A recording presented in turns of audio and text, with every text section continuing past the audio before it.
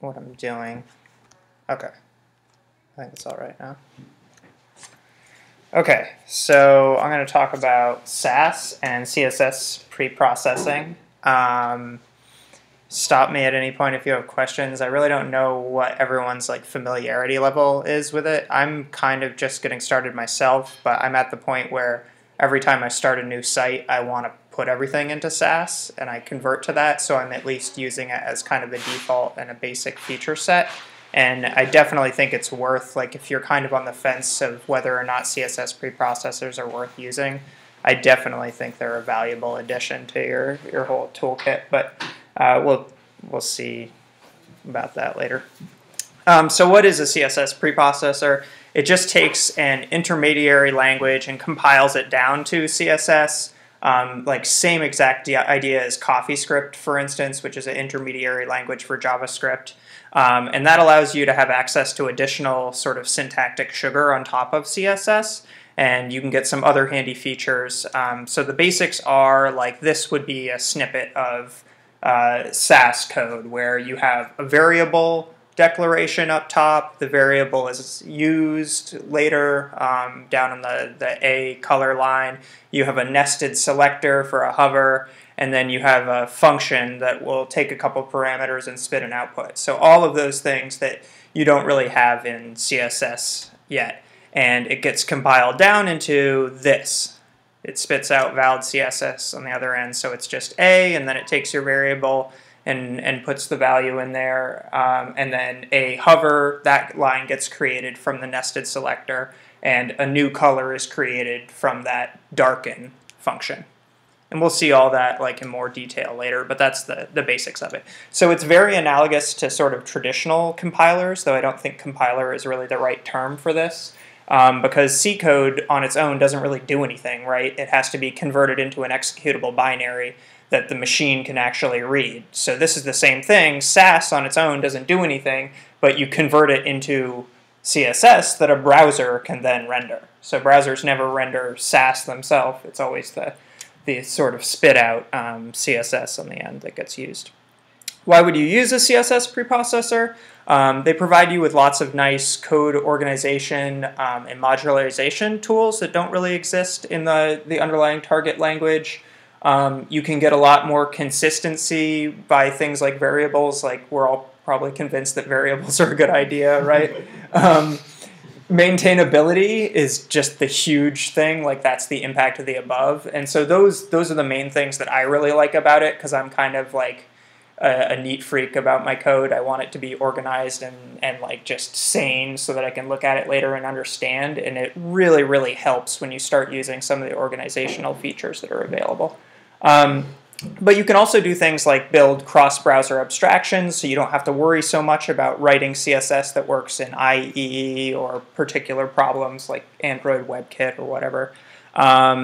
You can oftentimes get other things you want to be doing anyways for free, so like minification and concatenation are best practices for web performance, and the Sass compiler can just do that for you, and you don't have to worry about it being a different step in your build tool.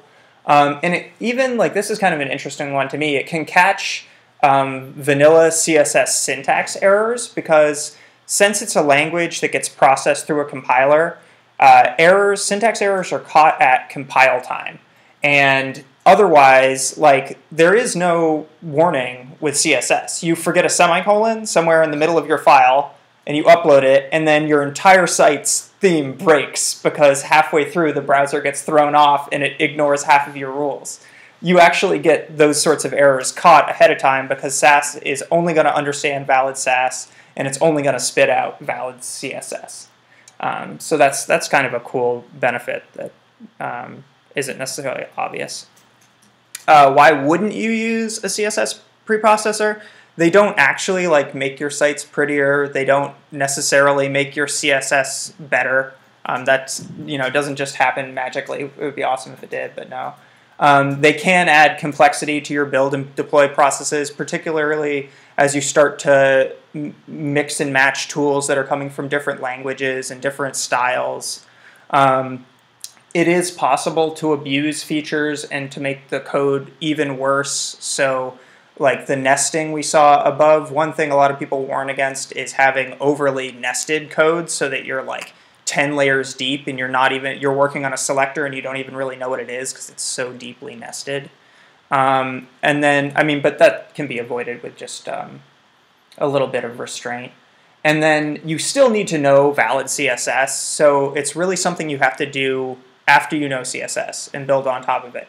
You can't just learn Sass directly because Sass itself is composed of mostly like regular CSS properties and rules. So you still have to know things like text decoration is the thing that you do for underlining or whatever.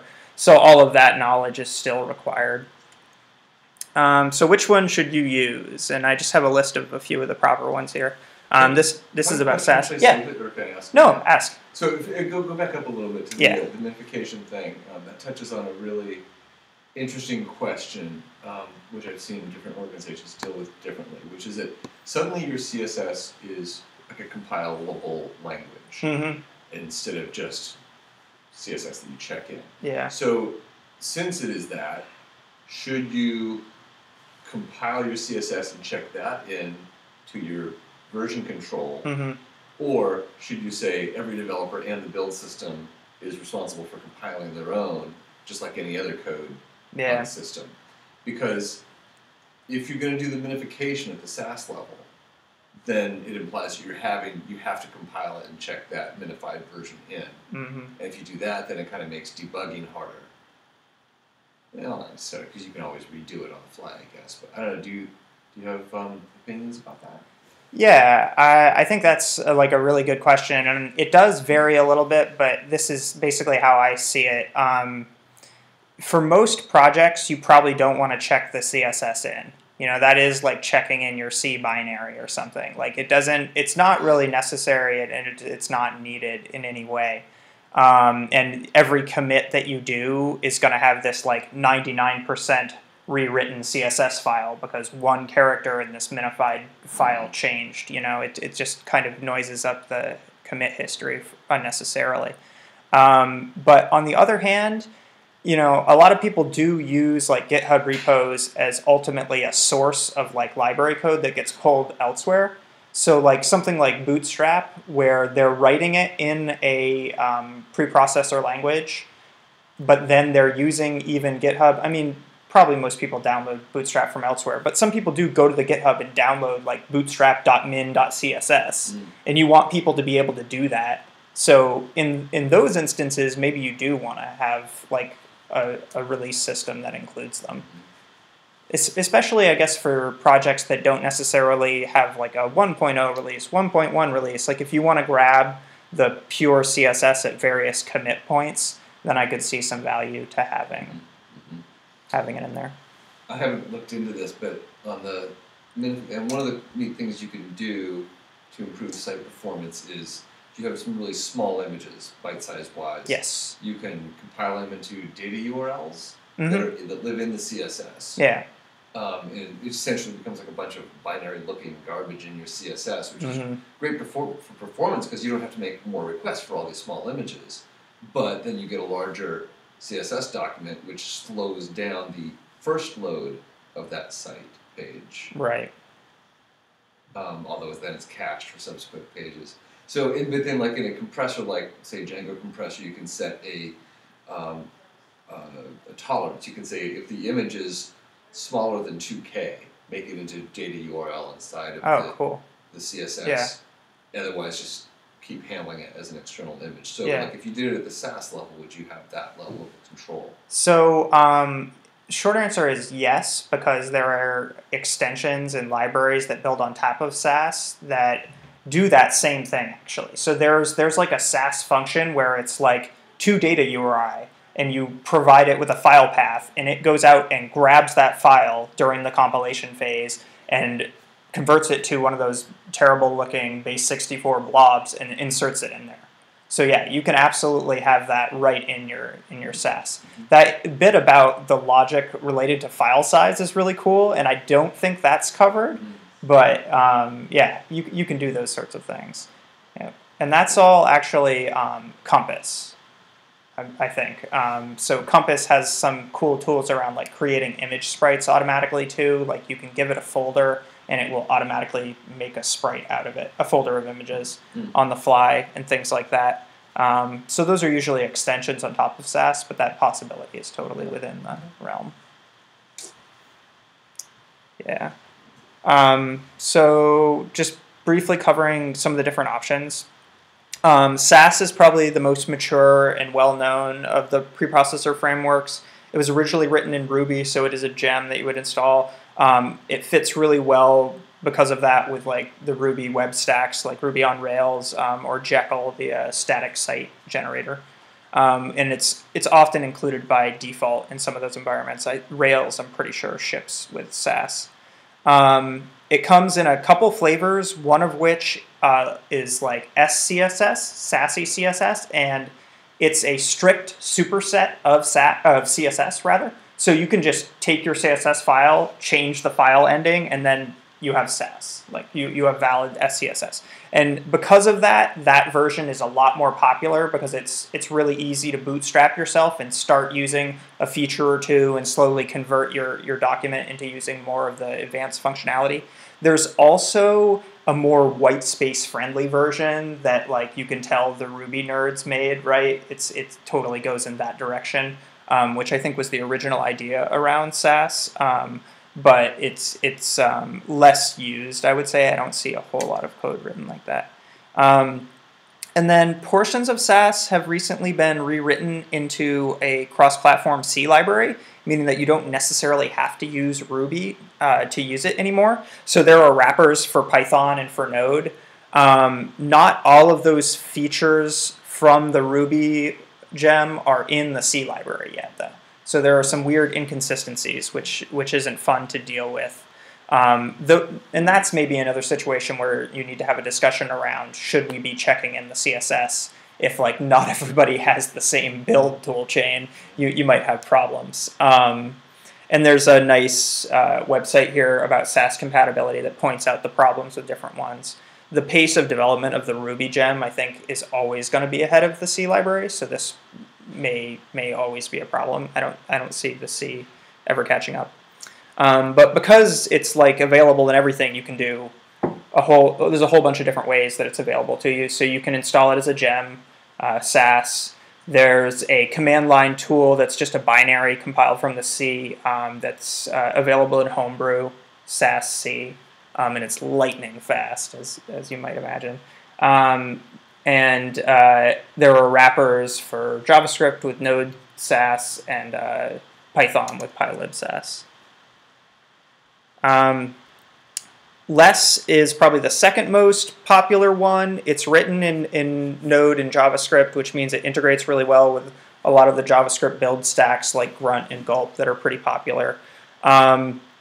It's one of the kind of nice things about having a build tool written in JavaScript is they actually have it written in client-side JavaScript too. So you can like basically include a less compiler.js script and then your like styles.less file on a page, and it will compile them to CSS live right in the client. And that's a really nice development tool. So you just have an HTML document and you're going away and editing. Not something you'd want to do in production, but if the same thing exists for Sass, I'm not sure that it's like as simple and straightforward.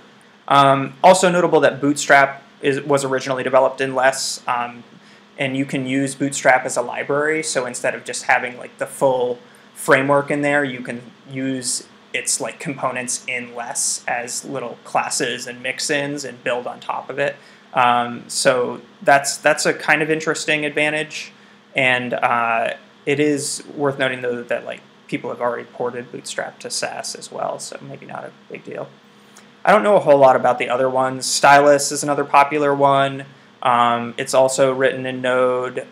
It was written by this guy TJ Holloway-Chuck, who's like pretty smart, but I don't really know anything about it. It seems legit.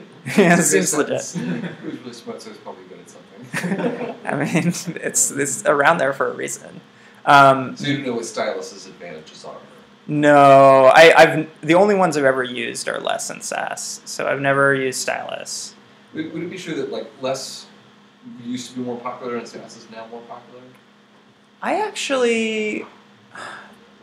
don't know. I mean, I only have my perception, but to me it was like Sass was always the most popular one. And then when Bootstrap kind of came out and started to gain momentum, Less sort of started catching up a little bit, but never did completely. I see a lot of like smart CSS developers using Less, but I couldn't tell you why they're picking it over Sass. Wasn't Less written to compile CSS or to work with vanilla CSS, and then SCSS was written in response to that? So it was like Sass and then Less and then.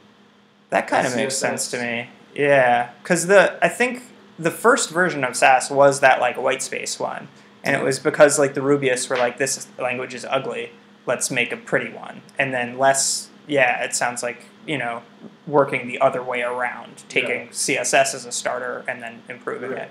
So in some ways, those are like kind of differences that play out.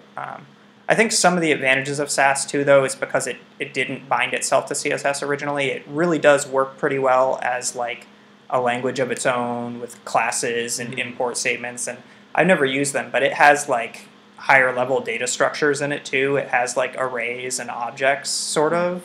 I'm not entirely clear on it.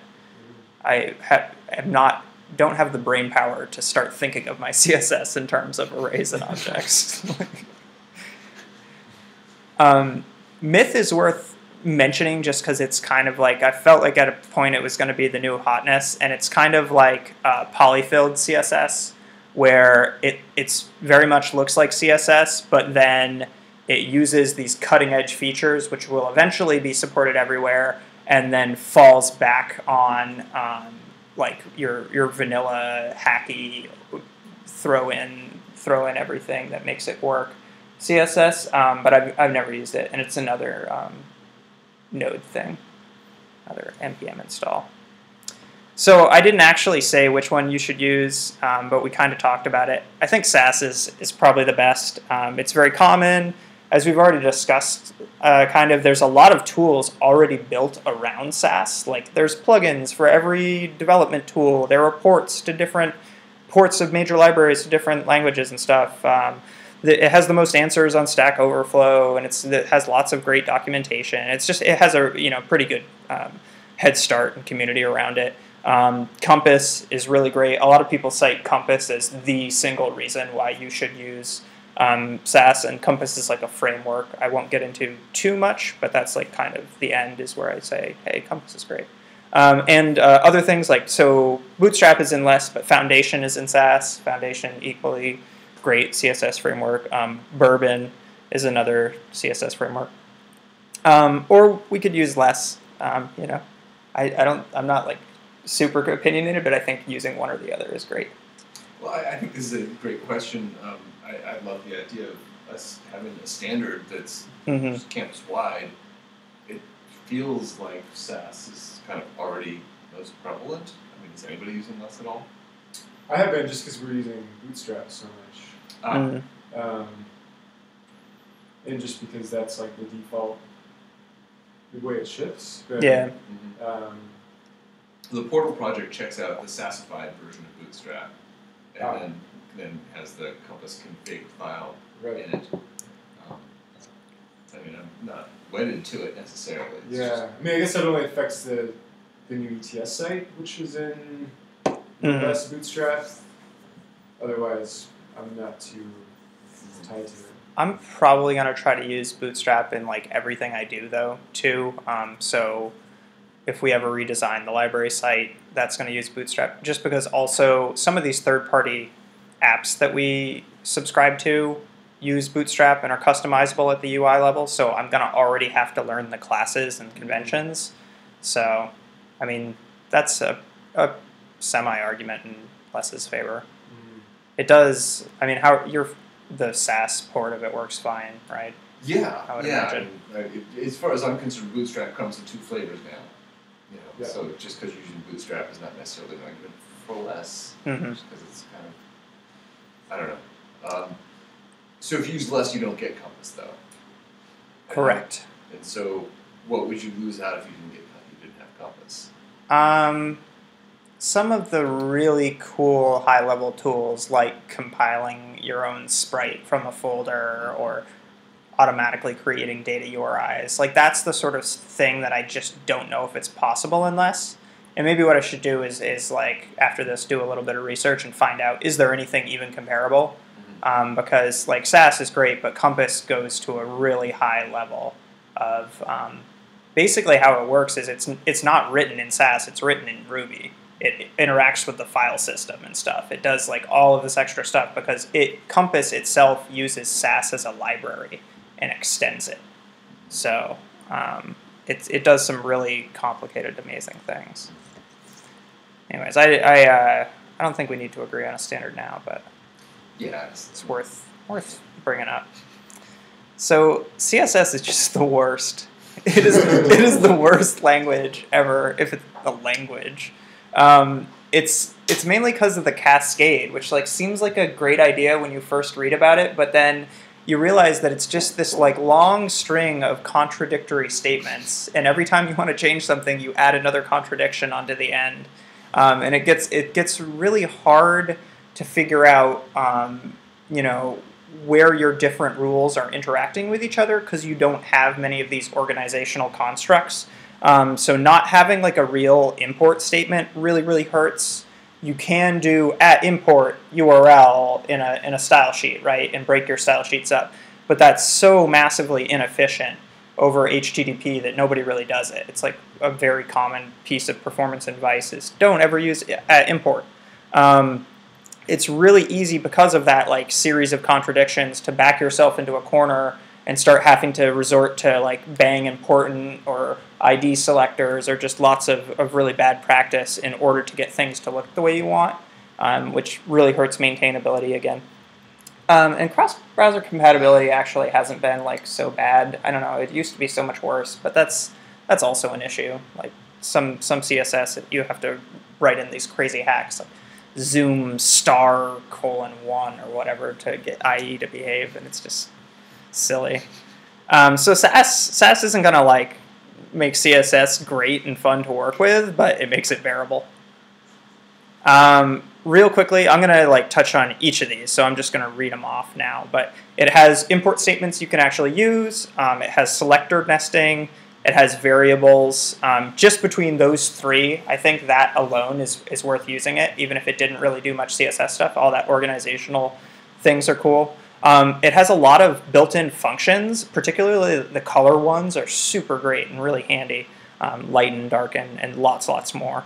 It can do like basic math and calculations. Mix-ins are kind of like functions, so we'll see those later, and those are handy. Larger blocks of code, basically. It'll catch errors at compile time, which I already talked about, and then it'll build out your minified CSS as well. I'm not like super expert is the disclaimer below that. If you do want to see like some of this in action, the Aquila theme, I've been slowly working on converting it into Sass. It's actually kind of interesting, like maybe if you go back to the first commit or so, where it was just some CSS written by work study students, and it's a 18,000 line CSS file with like hundreds and hundreds of important statements in there. And one of the first things I did was I started to think about, okay, these styles relate to this page, these styles are typography, whatever. That's not actually one of them. But I started breaking it up and organizing things a little bit. And so you can look later on in the history where suddenly things are a bit more broken out and organized.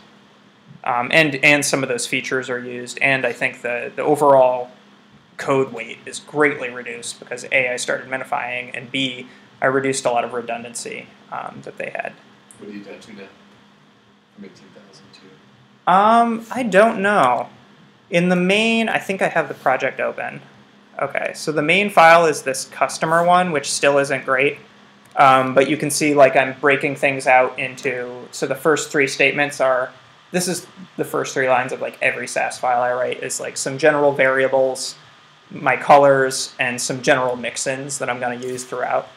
And so it's down to 326, which is totally not representative because those last are a bunch of import statements that import a whole bunch more. But I remember it was 30K. Okay, so here's like, these are all the files, and then... How much does a large CSS file affect performance? Because I know how it used to run before, I know how it runs now. That's like how much of that is because of this 18,000 lines? Probably imperceptibly little. Yeah, there are so many other problems going on. But it definitely helps. So I want to say, probably cut it in half or something, at least by minifying. Yeah. And there it is right there. Fish shell is amazing. So it's down to 30K. It was probably a lot bigger before. I could go back in the history and look at it. And you can see a lot of these files are not very big either. My variables is like tiny. That customer one is by far the biggest. And it's all the components where I haven't figured out where to put them yet. I'm like, I don't know what this does, so I have to leave it in the main file. Yeah.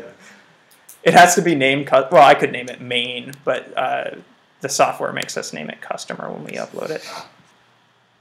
So import statements work because something that you name with an underscore at the front just gets scooped up and inserted right into the source code of the file you import it. It's not like a require or import in like a sophisticated programming language. It's more like C language import where it just grabs code and slaps it in. But that works for CSS. So I have my @import_layout. You still have to have the semicolon in SCSS, but the file extension isn't necessary. And then I have some more code down below, and that gets compiled to, it takes those two rules that were in the other ones, inserts them in there, and then the one that was already there is at the bottom still. So it just compiles those out. And you can see how I was using that in action, right? It's just to have a whole bunch of import statements. I think the ideal main Sass file is just a long string of imports, right? Everything belongs in some other module. Nesting I find really, really useful because a lot of the times you're organizing things in sort of like chunks. Like this is my header code. This is going to be some widget. This will be another widget.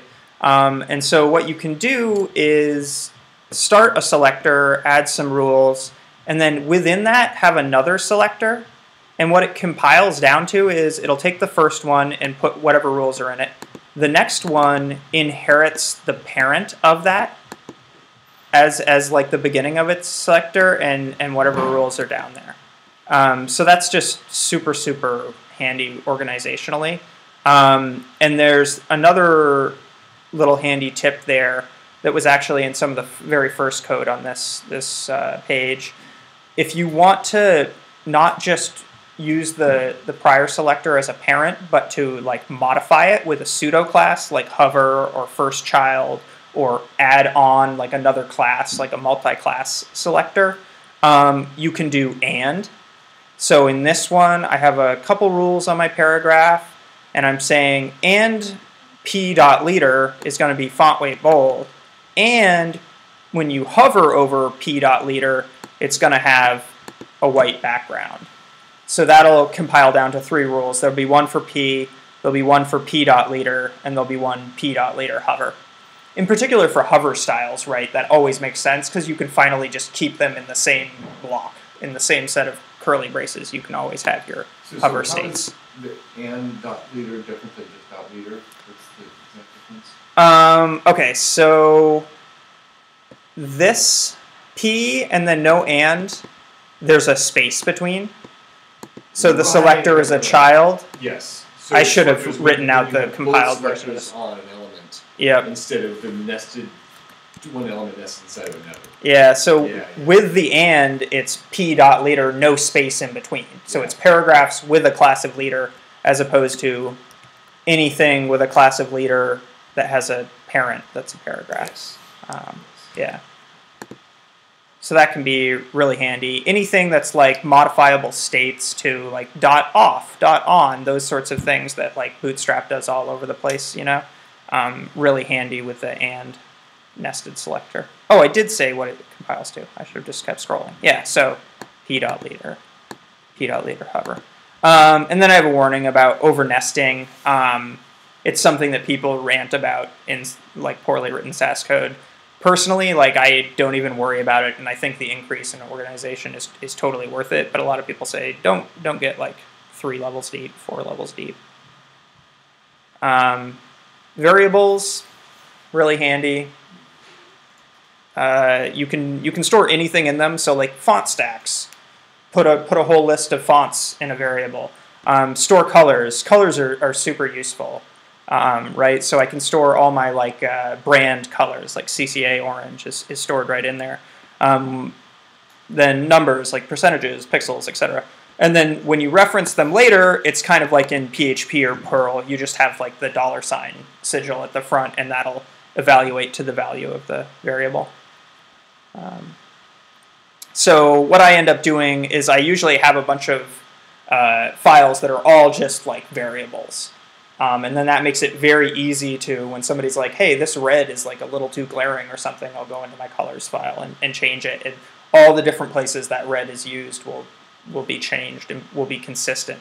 And just other things too, like your spacing and typography and all that can be abstracted out into files that basically just reiterate variables. Yeah. Functions are pretty cool. The color ones are just wonderful. So here's like every link style ever, pretty much. You have that, if it's a link, we're going to make it this blue color. When people hover over it or click it, we want to lighten it a little bit. So what this does is it's a function. It takes 2 parameters. First one a color, second one a percentage. And it will just lighten the color that much. And then there's also darken that does the exact same thing but in the other direction. So like this may not seem like super great, but the increase in consistency and organization by just having one color statement, right? Like I just have that one color blue, and then I darken it by so much and I lighten it by so much, can be so huge. I really like being able to do stuff like that throughout. So it's really useful with hover styles. It's really useful with just like slight variations you have throughout, rather than having like a billion different colors on a page. Everything is kind of like derivative of just a handful. Neat technique is to have your designer come up with, here's our palette. We're using this 6 colors, that's all.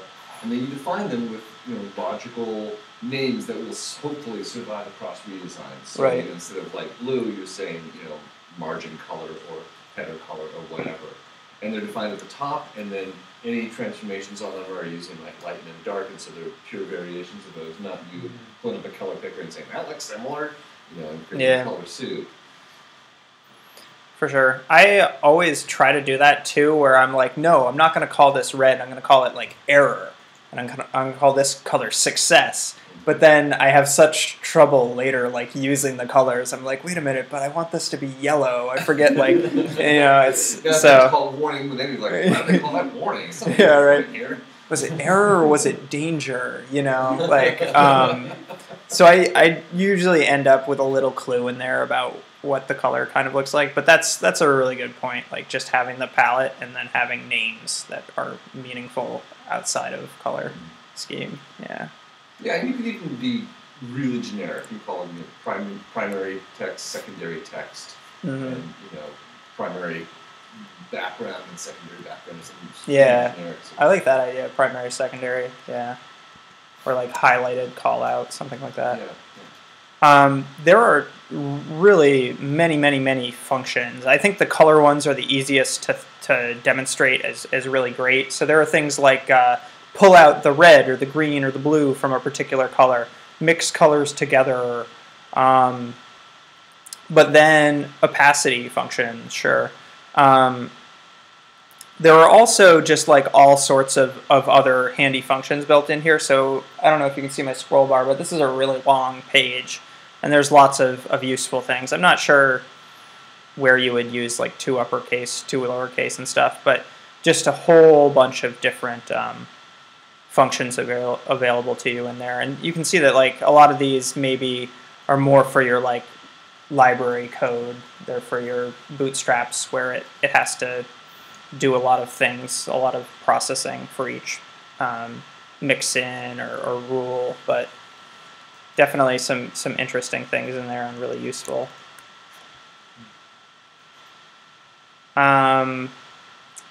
Calculations are pretty handy. So before calculations, we had a lot of CSS code like this, right? Where it was like, how did I get this number? I have to put the calculation into a comment beside it, right? And then sure enough, somebody updates like, a value somewhere else, and you have to go redo the calculation and then reinsert it in there. And hopefully you left that comment, because if you didn't, now you have no idea how that number is derived. So this is like a little typical 2-column type thing where you want in your basic 960 layout one to be 600 pixels and on the left, and the other to be 300 pixels and on the right, and you're going to have like a little 60 pixel slide in between them, but it's fluid. So this calculates those out in percentage. And native CSS Calc is actually like doing this. So Calc is in everything but IE 10 plus, which is, oh, Safari is kind of a limiter there. Safari 6 and up. You're calling the Can I Use site directly from Alfred? Yeah, this is an Alfred plugin for Can I Use. Awesome. It's pretty handy. Alfred? Alfred. Yeah, it's like a app launcher, like Quicksilver or Spotlight is the one that comes built in. Yeah, super handy. Yeah, so almost usable. Calc is, but those are also the sorts of things where I could see, like, if you have lots and lots of calc statements in there, that's actually a lot of client-side processing that you could all just do beforehand in your compilation step. So probably at some point it'll make sense to be compiling this stuff anyways. This is that written out in Sass, right? So you just write the calculation right in there. You just say, okay, 600 pixels divided by 960 pixels times 100%. It can't do mix and match units, so that's something to think about, right? Like the pixels cancel out, and then you multiply by a percent, so you end up with a percent. When I first started using it, I was like, I'm finally going to be able to add ems and pixels together. But no, that's not a thing. You can't do that. I don't know, maybe someday. I bet there's like a compass function that does that, where it somehow knows what the ems are and converts them. Mix-ins and extensions are super useful for, like, I like to think of them mostly as multi-line variables. They just spit out really big chunks of code. So pretty much every site needs some kind of clearfix hack to deal with floats and things slipping out of their parents, right? So this is a mix-in here where you say at mix-in, and then it looks like a function, right? You write it out. You have your body in between curly braces, and you have parens for your parameters, which we'll see later. And then you just put whatever you want to be produced at that point in the code. So it's like everything in the body is like your return statement and is going to come out there. So I define this mix-in, and then I use it a couple times down here. I say this box is going to have my clearfix, and this other box is also going to have the clearfix. And so what that compiles down to is then my boxes and my notepad boxes get all of that stuff spit out. So that can be really nice in different areas. It's actually a bad example. I wrote this up and then I was like, well, I don't have time to think of a better one. Extend is probably better, because what extend does is it lets you, it's like object orientation for your classes, where you can have a class and then have other classes inherit from it. So you can have clearfix, which is this thing. So it's basically that exact same class I did, that mix-in I did above, except it's not a mix-in, it's just an actual CSS class. And then down below, all I do is I say, okay, this box needs to inherit from clearfix. This notepad box needs to inherit from clearfix, and then I can add whatever specific styles are needed onto each. So that's another really powerful organizational feature. Mix-ins can accept parameters, which really can reduce redundant code. So I don't know if, no, it's not worth going back into the project history, but basically we used to have in that Vault theme just like this big chunk of code repeated about a dozen different times for all of our different buttons that we had, for our red button for cancel and our green button for success and stuff. And I started looking at them and I was like, the only thing that changes is the colors here. So it's a mixin that accepts a parameter which is background color. So I have my variable $BG color in there, right? And all I do is in the body of the mixin, I'll set the background to that that parameter, and then elsewhere I'll use that parameter and lighten it on hover. So I'm getting hover states in this button too. And with that, my button code is reduced to that initial declaration, and then all I do is just use different colors later, right? Like that's all the buttons are. You want them to look the same everywhere. So we have our default button, which is like a grayish thing, and I just pass gray into that. Then we have our cancel or danger button, whatever, which you pass it the color red. Then you have your success button, you pass it the color green, and you get all that. So it's like a tenth the code size. The stuff that gets spit out on the other end, obviously, is still a lot of CSS, but it helps. I would be writing that anyways. This way I can make it a little bit better. I guess probably more logically you would have a dot button that does most of this, and then use mixins just for pieces that change. But okay, other things, I'm pretty much done here. It does have your standard programming language constructs, so there are loops and there are conditionals in them. I almost never use that in my Sass code because it's just not the sort of thing that you need in CSS very often. But I can think of situations where it'd come in handy. So defining a grid system, for instance, you might want a loop. So say you have a grid system where it's like column 1 takes up 10% width, column 2 takes up 20% width, column 3 takes up 30% width, etc. Rather than having like 10 CSS rules that all look exactly the same for that, you would just write one little loop that spits out all these classes. So that's the sort of thing where a loop would make a lot of sense. I can see that if-else is really be useful for responsive work, because if the margin is 20% of the screen width on a desktop, on a phone that would be too narrow, you might want it to be 30%, and that changes everything else.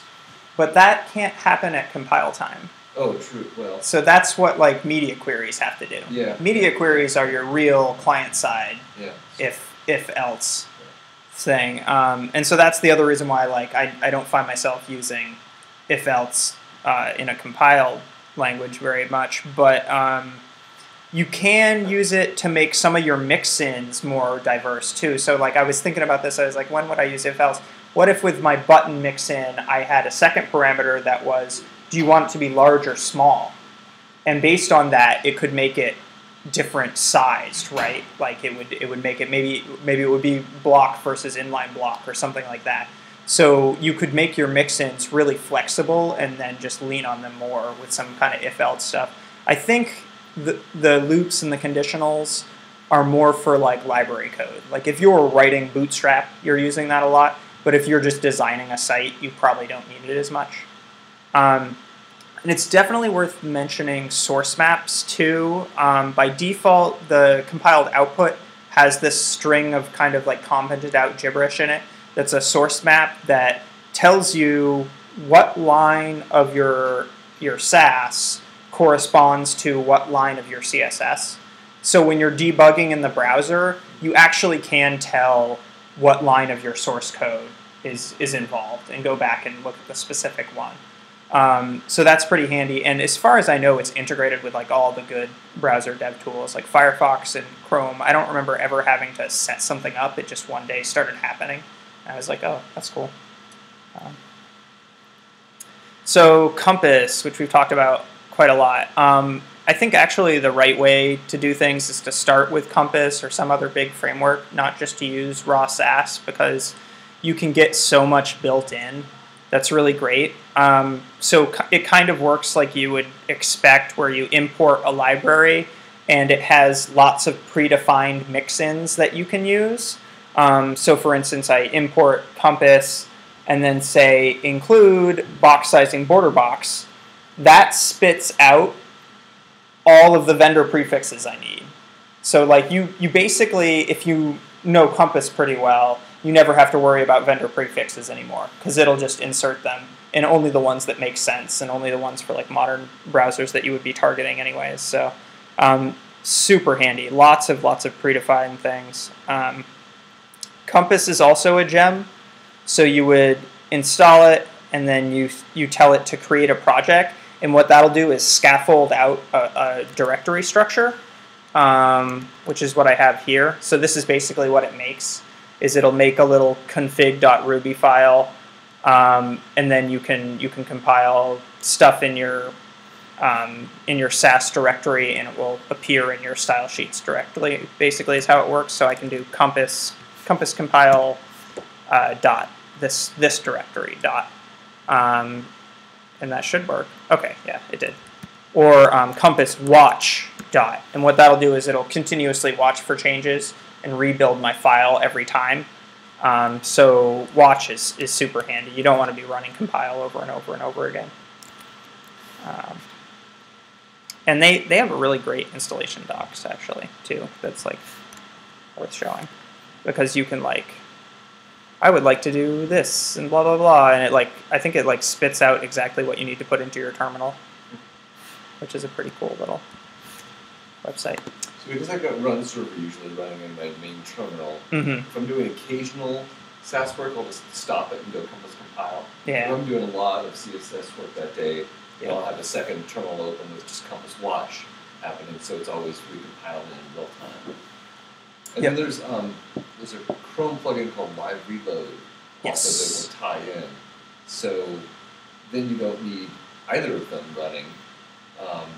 It's basically the browser is now watching the file system for changes and doing compass compile as needed. Yeah, and then it refreshes the page, so you don't have to do that too. Yeah, it makes the whole development workflow really smooth. That was like not much of a demo of Compass, but it does a lot of different things. So all your like modern CSS, it will make cross-browser with fallbacks. It has lots of great tools for balancing typography and font sizes, lots of utilities and crazy hacks that you forget about. It has a built-in like CSS reset type thing. It doesn't have a grid layout by default like something like Bootstrap would have, but there are definitely other libraries that use that, and you can use them alongside Compass anyways. So Bourbon's neat grid layout is one option. And like there's millions of options is the thing. And because you're using a preprocessor, you can just say add import somebody else's grid up top. So that's really nice. What does the actual running the compiler look like? We kind of talked about this with Compass, but the actual command is just like Sass, you -- style, and you tell it what style you want. You can leave that out for just large files, but I always say compress it, make it into tiny CSS. Oh, so that's what you would do if you didn't have Compass. That's how you that's actually, you probably still want to be doing that with Compass. I don't think Compass compiles by default. Or, I mean, makes it minified by default. Oh, no, it doesn't. It doesn't. I didn't see the minification. Right, that's what compressed was. No, I just meant that you. Oh, this in general? Typing Sass and then -- style. Yeah. Oh, style compressed. I see. Yeah, so the Sass has its own command line. It does. Yeah, it does. So this is, if you weren't using Compass, you would use Sass, and then it has a command line interface, which is pretty simple. It's at its simplest, it's just Sass input output. So that's pretty nice. It does have a flag too for Sass -- Compass, and it imports all the Compass libraries. So you don't even need to put them in your code. They're just there already. So that's really handy. You don't even need to worry about installing Compass separately or like setting up running that compass create www, which scaffolds out a project structure, right? Using the command line flag basically makes it assume that that structure is already there. And there are pretty good apps too, but I use the command line mostly, but CodeKit is one that I hear a lot about. And then there's lots of ways to integrate it with your build tool. So Grunt, for instance, you would install Grunt and do all the stuff that you do. I'm not going to explain that, but basically you install this Grunt contrib Sass plugin, and then you give a configuration objects in your Grunt file that just says what options you want, what files you want to build up, and then you'll have a Grunt Sass command available to you that'll build it. So that's pretty nice. And I mean, the advantage of Grunt, if it's not evident, is like you're going to be doing lots of different things in your build process, right? Not just compiling Sass. So Grunt will handle many of those, and you'll say Grunt build, and it will minify a whole bunch of stuff and compile Sass, and I don't know, push it out to a dev server or something. So if you have a choice between using Grunt, I mean, in your dev environment, you've already got Compass and Compass Compile and Compass Watch. Why not just have that be part of your build process? Why not just have the builder do Compass? Yeah, you could. And that's what I do. I never run Sass, do whatever, or Compass, do whatever. I just do it all through Grunt. You do? Yeah. Okay. And so I guess I don't get why is Grunt better than just running Compass? It's better if you need to do multiple things. So, like if you're just compiling Sass and the rest of your site doesn't really have a build process rather, it's not a big deal and you don't need Grunt.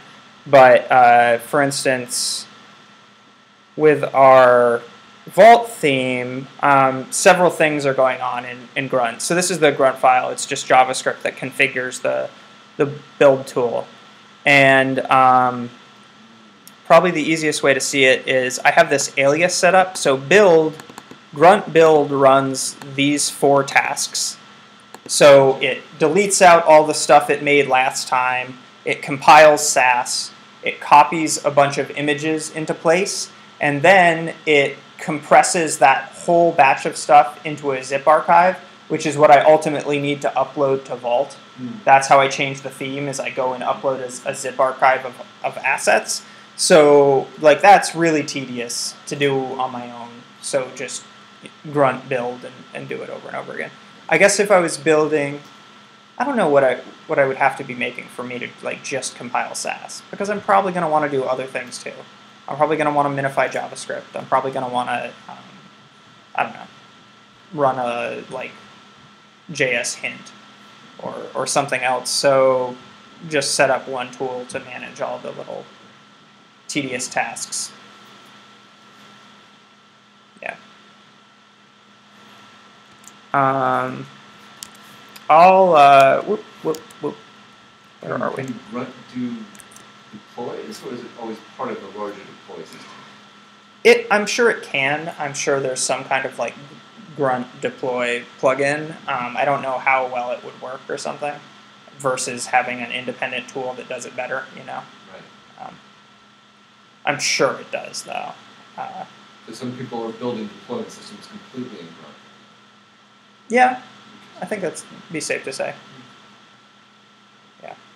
I mean, that's just my preferred thing. I really like Node and NPM. Certainly there are other build systems around them, but... And I have a whole bunch of other things here. A colleague of mine actually wrote a really nice guide to like CSS preprocessors, Margaret Heller, so she's another librarian. The Sass website is pretty decent, especially their basics page. It does a really good, concise job of giving examples of usage of the fundamental things. And there's a cold code school and a treehouse and other things. And I'll just email out this this markdown document to everybody. Cool. Any questions? How many people are using, you're using Sass, you're using less? I don't really do. You don't really do CSS stuff? Yeah. So this is really good. Okay. I never, I just never did a CSS. I'm more about it. That's because it's terrible.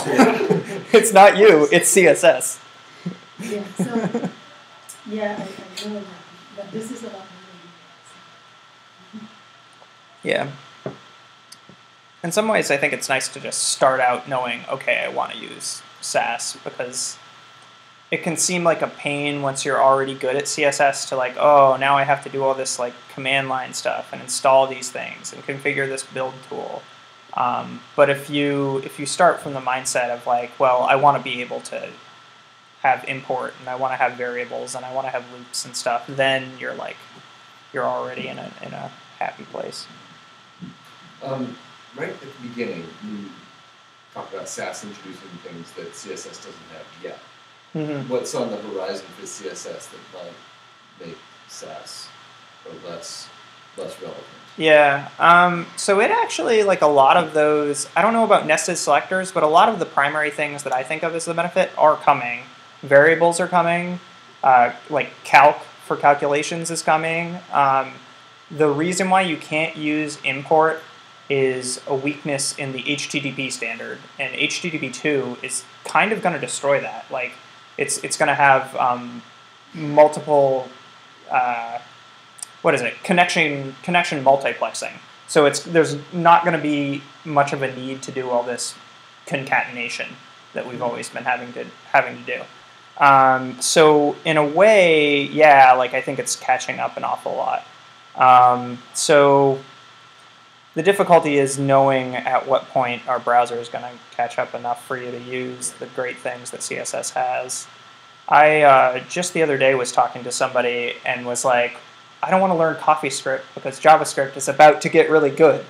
Like it has all these features that are gonna make it nice, and so it's kind of ironic that I like don't think that about CSS, but I do think that about JavaScript because it's like the exact same question, right?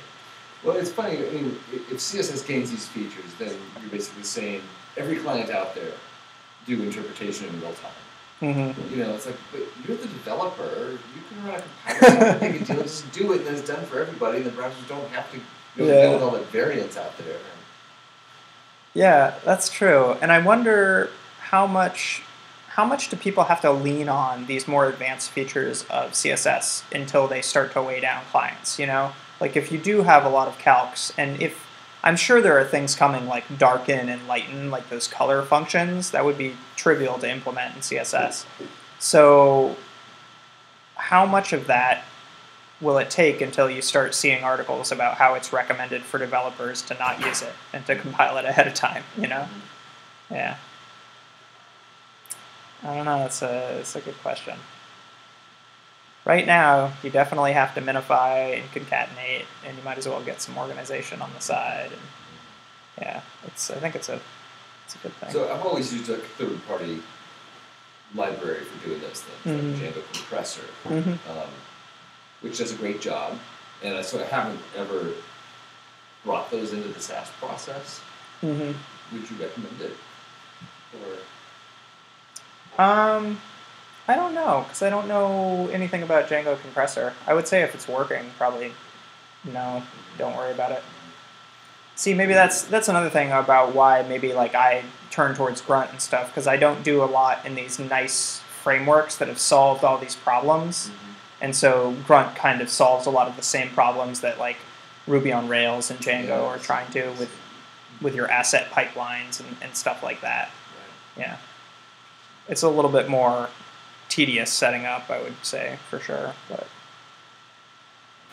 I'd be curious under the hood too, like are frameworks like Django using like the pylib Sass, or are they actually calling out to like a Ruby gem if they're doing the Sass thing? Ruby Compass. Yeah. I was just starting to experiment with the pylib Sass the other day when I realized that it's like, well, no, it's not just the compiler, it's all the imports and everything, which I'm already dependent on, that I'm using Bootstrap, and it's so I guess I'm kind of stuck. I'd prefer to remove a Ruby dependency, but in the end, it's not a big deal. Yeah. It could be done. It could be done, but it doesn't matter enough to do it. Right. That's what it comes down to. Cool. That was great, Eric. Thank you. Yeah. Oh, thanks for